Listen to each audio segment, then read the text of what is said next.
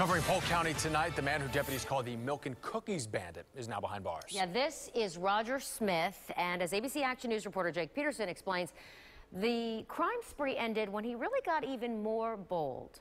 Janice Sanders began her day on Wednesday with a few errands. I was headed to a doctor's appointment, and while en route, I needed gas. She stops at this Mulberry Murphy gas station. There, she notices a crazy driver coming towards her. He came across the median, and I mean, just like landing a plane, woo, right in there. And before she knows it, he's at her car. I turned around to get my receipt. He came between myself and the car and shoved me back, and that's when he told me to have a good day.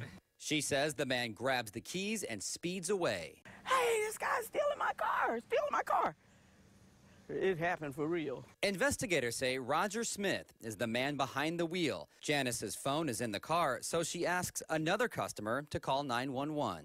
And then Janice asks that customer to help find her phone by using the Find a Phone app.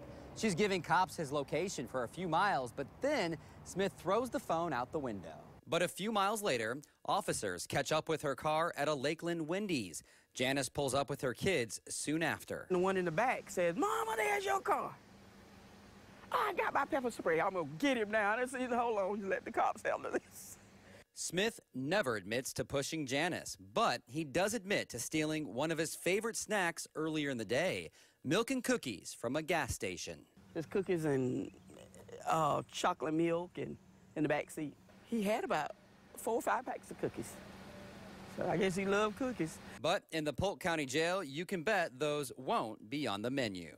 Reporting in Polk County, Jake Peterson, ABC Action News.